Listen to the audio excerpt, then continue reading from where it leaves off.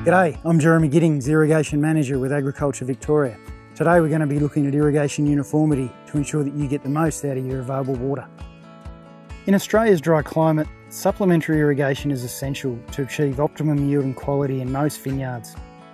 Drip irrigation systems can be the most efficient way of delivering irrigation water to vines, but proper maintenance is essential to keeping these systems performing well. The most common problems that can affect drip irrigation are emitter clogging, dripper component deterioration, and system pressure mismanagement.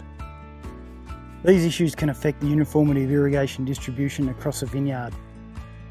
Poor uniformity can lead to over-irrigation of some vines and under-irrigation of others, leading to losses of yield and quality.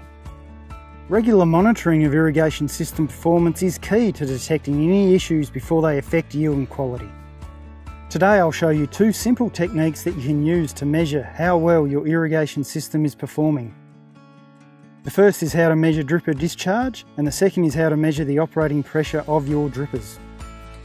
To measure dripper discharge, you'll need a 50mm measuring cylinder, a timer, and a recording sheet like this one that can be found on the water management page of the AWRI website. To take the measurement, place the measuring flask under a dripper for 36 seconds. After 36 seconds, remove the cylinder from under the drip line and record the volume obtained. Multiply this value by 100 to give the dripper discharge in litres per hour.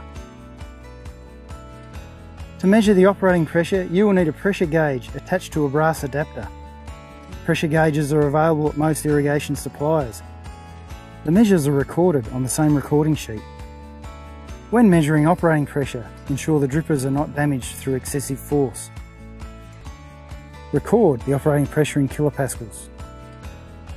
To determine how uniformly your irrigation system is performing, these measurements should be conducted at different points in each valve in your vineyard.